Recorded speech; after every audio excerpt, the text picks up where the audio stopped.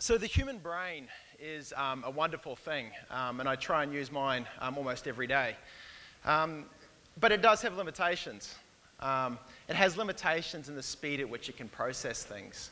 And these limitations are actually really, really fascinating because they actually start to create a whole new world. And that's the world I want to tell you about today. But first we have to go back and really understand the limits of strategic thinking within the brain. And there were some scientists that did an experiment on this, and what they did is they took a bunch of human test subjects and put them into an MRI machine. And when they were in the MRI machine, they projected images of chessboards with two pieces, and they asked them the question, is your king in danger? Is it in check? And as they did this, they tracked their eyes as they moved across the chessboard, and they also tracked, there we go, they also tracked their brain as it lit up, and they processed the signals that were coming in from their eyes. And as they did this, they also tracked how long it took for them to realize whether or not the king was in danger. And it turns out, if you're a non-expert, if you don't really play chess that much, it takes around 900 milliseconds for that information to go through your eyes, be processed in your brain, and for you to come up with a strategic decision. If you're an expert, it's a little quicker, but it still tops out at about 650 milliseconds. And at that 650 millisecond mark, it really represents the kind of the outer boundary of where humans can fundamentally participate in strategic thinking. And that's not a lot of time, it's about this long. But that little window has profound consequences, because that's the window where algorithms start to dominate. And we look here, and we see the growth of these algorithms as they get quicker and quicker and take more and more of this share of the financial markets. 65% of all trades in equities in the US are now done by algorithms. And these algorithms reside inside these machines. They reside inside servers that are connected together, and they're connected together and they're located as close as possible to the exchanges so that they can get access to that information before anyone else. This is a world where the speed of light is something you have to factor into the equations you make. This is a world where the international exchanges are connected by undersea cables, such as this one, where $300 million is being spent to shave 5 milliseconds of time so the algorithms can be a little more competitive with each other. This is a really interesting world. And it's a world, if you believe some people, that's had really big benefits. As the algorithms dominate, the bid-ask spread comes down towards zero.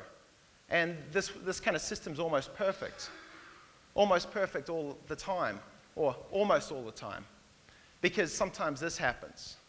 And for those of you that don't read financial charts for a living, this might be a little more familiar. This is the flash crash of 245. And this is the time when the algorithms between them kind of got together and made a decision that without anything really happening in the world, they were going to take $1 trillion of capitalization out of the global financial markets. They were going to trade Accenture stock for 1 cent a share, and that Sotheby's was going to be worth about $100,000 for every share that it had out there. And then about 15 minutes later, they decided let's go back to normal. And the thing is that today we are still pulling this apart. We don't fundamentally understand what went on during those half hour at 2:45 on that day when the algorithms got together and decided to play havoc with the global financial markets. And for me, I've spent a lot of time with algorithms. I find them fascinating. But I've got to tell you, they're also a little bit stupid sometimes. And I want to dive in today and take a little look and take you on a little bit of a tour around the world of algorithms. And so to do that, I want to kind of start with this timeline. And in this timeline, we've got at the one end, we've got scientific journals down here. They take about 2.5 hours if you're sort of good to read them and process them. And you come down to this other end here, the 140-character tweet, the kind of the information that we tend to consume within the valley. And if you go much further beyond that, you end up at this sort of fundamental limit of human strategic thought. The point where we can't actually process information any quicker. And this is the world of the algorithmic ecosystem. And the algorithmic ecosystem, like I said, is dependent on the speed of light. And that makes it pretty cool. The speed of light takes 65 milliseconds to travel from London to New York.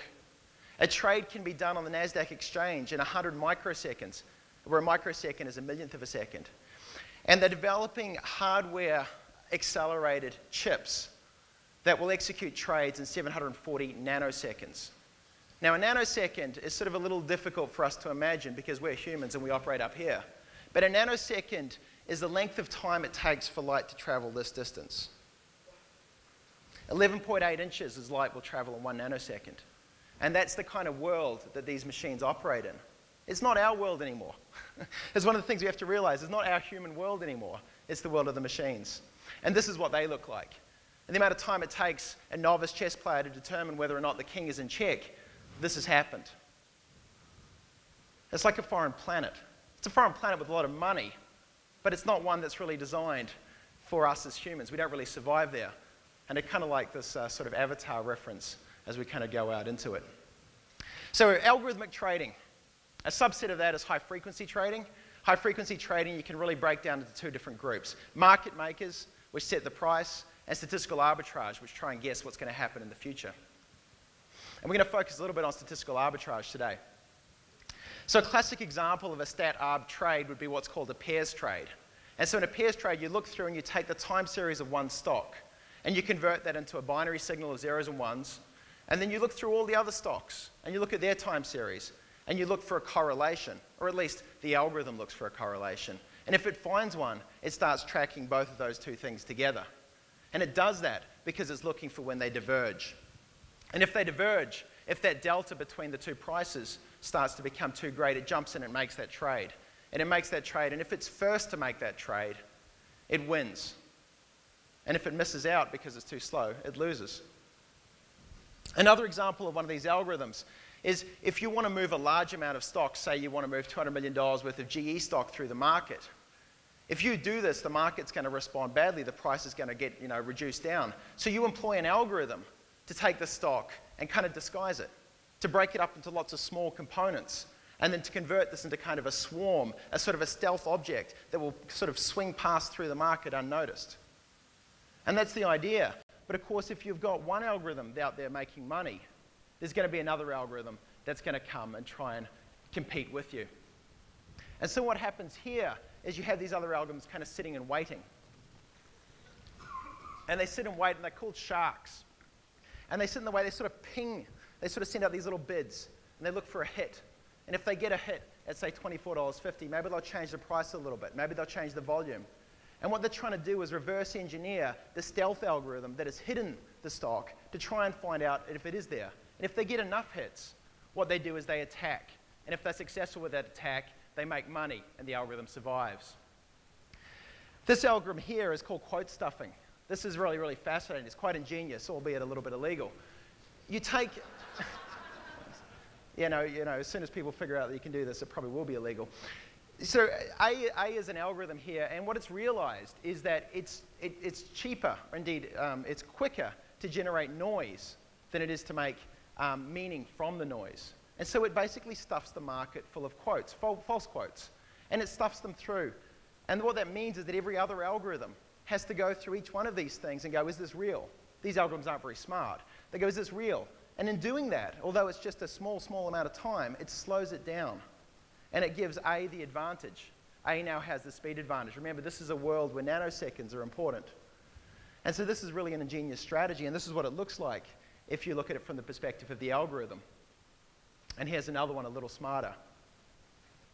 And this is the world that they operate in. We don't see this, but we can go back and look at it. And so these algorithms are sort of really, they're not that smart. They're processing zeros and ones. They're sort of the stock price and the stock volume. But they're getting smarter. They're starting to read words and starting to read sentences. And so this headline came out on Bloomberg on the 18th of the 8th, 2011. If you note the time, it was 12:08, 12 seconds, 0.679. Again, this is important. And it said, Hewlett-Packard is said to plan spin-off of PC business. And this goes out and it hits the market. And this is what happens. Bang. The market jumps up 13%. It jumps up so much that it almost starts to kind of invoke circuit breakers because the market's moved too much. And it looks like it's happened instantaneously, but it's actually taken 4 whole seconds. And this is important because that's about the same amount of time it takes a human to read a tweet. It's about the amount of time it takes a human to read a headline. And the thing is, in human time, that's pretty good. But in algorithm time, that's pretty terrible. And these algorithms are getting smarter because we are not simply quick enough. These algorithms are learning to read the news, and they're doing that because there's money to be made. And so when you pick up a newspaper or you read it on whatever device you will be reading it in a couple of years, by the time you've got to the first word in a story about a bomb exploding in Baghdad, the algorithm has already gone through and figured out the event. It's figured out the location, it's figured out the time, the intensity, it's put that into a model and it's traded oil futures before you've even had the page download. And this is the world where machines read the news and they know more about it than you do. But of course, if machines are reading it, they're probably also going to be writing it. And if they're going to write it, they'll probably also put noise out there just to confuse all the other machines. And you've got to wonder, is this your world anymore? Or is it the world of the machines? And so it turns out that actually if you let these machines kind of run out, they do stuff, they kind of have these black swans like the crash of 245. And these things kind of seem like aberrations and we kind of get on with it. But actually, there's another black swan that happens in the world of the algorithm. It's called the ultra-fast black swan. And the ultra-fast black swan happens on a timescale that humans aren't really aware of. It happens like this, where a stock kind of moves along and then bang, it drops. Or a stock moves along like this and then bang, up it goes and back to normal. These are algorithms getting kind of stuck in little feedback loops, kind of generating noise, little micro fractures through the otherwise stable stock price. And there are actually 18,000 odd of these in the last 5 years, about 10 every day. These crashes are not kind of things that just happen once in a while. They are the normal situation when algorithms get together. And the reason for this, as Cliff Asness from the head of AQR said, a strategy is getting too crowded and then suffering when too many run outside the same door. And what he's really saying here is that this ecosystem has optimized for speed. And as a result, they all end up looking pretty damn similar. And when you have a bunch of species that all look the same, you end up sometimes in catastrophe. It crashes. These things are not stable because they're not that smart. It's an ecosystem that's, to give it its credit, is only about 5 years old.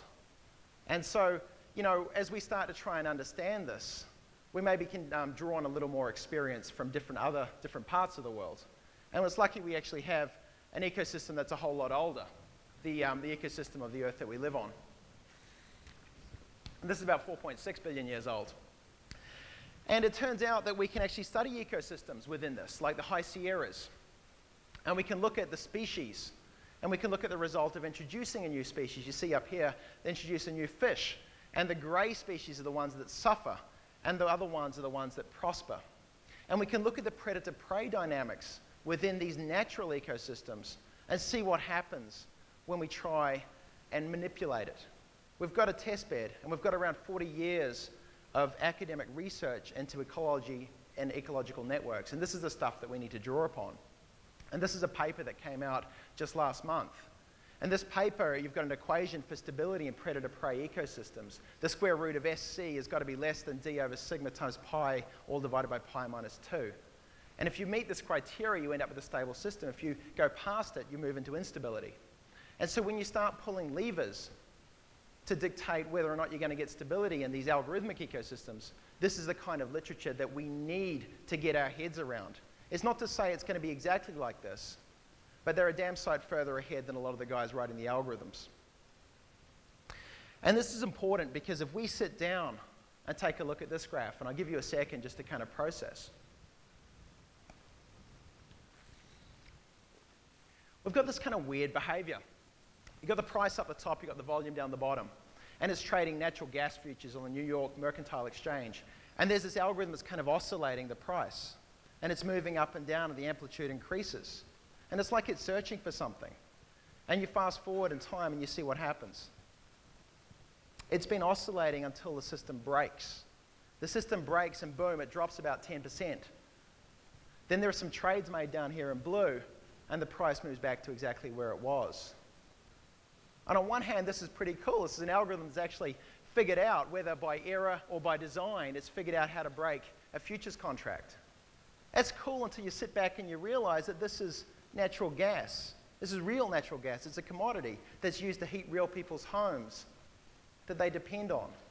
And we've got algorithms that we don't understand, operating on timescales that we can't conceive of, controlling prices of things that are in our world. And it starts to say, well, is it our world or is it the algorithm's world? And it kind of makes you want to push the button and say, let's stop all this. But I actually think it's too late for that. We've got a fundamental limit as a human, beyond which we can't make decisions. So there's always going to be a niche in the global ecosystem for algorithms. And even if you got rid of algorithms from financial markets, are we going to get rid of them from the online ad exchanges? Are we going to get rid of the algorithms that serve up the status updates from your friends on Facebook? Algorithms are going to be part of our world. We actually got to figure out how to deal with them. And like all good ideas, they should come from movies. And this is exactly the kind of thing that I think we need to start doing. If you want to go into a hostile environment, movies teach you should have an exoskeleton. And that allows you to do things that are kind of superhuman and allows you to survive in places where you wouldn't otherwise be able to live. And so what's the software equivalent of a robotic exoskeleton that allow us to understand the algorithmic ecosystem that we don't get to inhabit? And there's been a lot of talk over the last few decades about artificial intelligence. And artificial intelligence is about the rise of the machine. And it sort of comes to a culmination when they talk about the chess match between Kasparov and Deep Blue. And for many people, when IBM won that competition, that was the end of the story. But the reality is, there's a new style of chess out there called freestyle chess. And that's when humans and machines start working together. And it turns out that a human plus a machine will beat any machine in the world. So it's not so much about artificial intelligence, but it's actually about augmented intelligence. And augmented intelligence is a symbiosis of machines and humans coming together to actually take control back of the world that we live in and say, actually, it's about us, and there's some real things going on here. And so I'll leave you this sort of sketch. And this is kind of how I see things and really what drives a lot of the work that I try and do. We've got a complex world on one side, and we use mathematics to make that simpler. And we've got simple humans on the other side, and we use tools like visualization to enhance our cognitive ability. And somewhere in the middle is a place where augmented intelligence lies. And if we can get that point, if we can find that space through the technology we create in this next decade, we'll be the ones that actually have dominion over the algorithms, and they'll be working for us instead of for us working for them. Thank you.